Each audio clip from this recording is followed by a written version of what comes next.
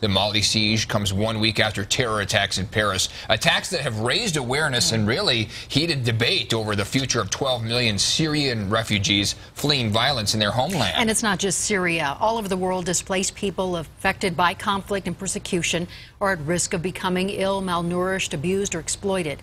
Denver 7 reporter Kristen Skovira spoke to the pastor of a local church who has been helping refugees. Father Andre Mahana is no stranger to the plight of refugees. Born in Lebanon, he grew up during the war. Sometimes to run for safety, we had to live in caves.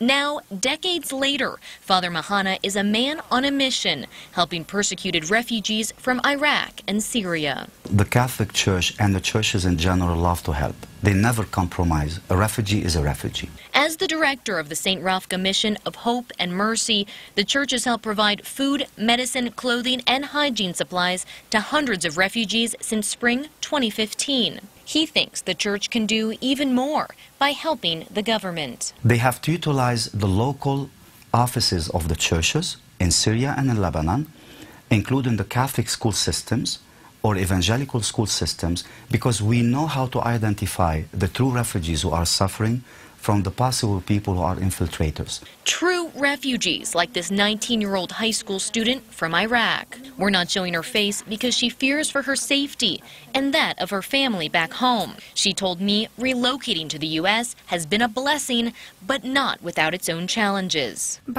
First, being away from my parents. 2, feeling very guilty. Those people are suffering while I'm living in peace. 3rd, the way people are looking at me. Still, she says it is the responsibility for everybody who runs away for safety from their lands of war to tell the story of the people inside there. Kristen Skovira, Denver 7. And Father Mahana wants to increase assistance to at least 1,000 more refugees, and this requires almost $200,000 for 6 months of support. We have more information on ways you can help on our website.